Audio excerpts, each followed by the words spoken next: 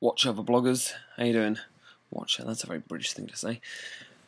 Byron's flaked again. So now I'm not moving into his till Wednesday. He apparently says he's going to be going away for another week, but he's not certain about it because he never is. So I may very well be going and subletting my friend Carey's place instead. You may have met Carey at one of the thingies. So we will see what happens.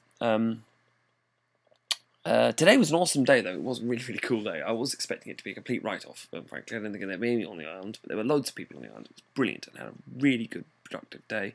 Did some great shows. I mean, amazing shows. Really wonderful fun, and made way more than I thought I was going to make.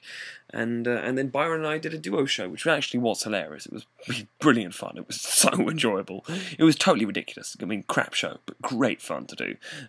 He was performing in his British accent, as he does, though he's Canadian, and I was trying to perform in a Canadian accent, although as you can see my Canadian accent isn't very good, but we're not sure what part of Canada I'm meant to be from, but there we go, that's how I'm meant to sound, eh?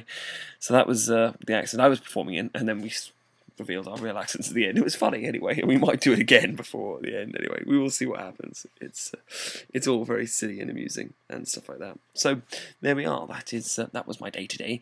And then my friend Sharon was in town for one day, so myself and Mario went to go and see her art place very briefly after we had some sushi together, him and V, which was great. And that's pretty much everything that went sort of down and diggy and ziggy and zaggy, and I'm so white.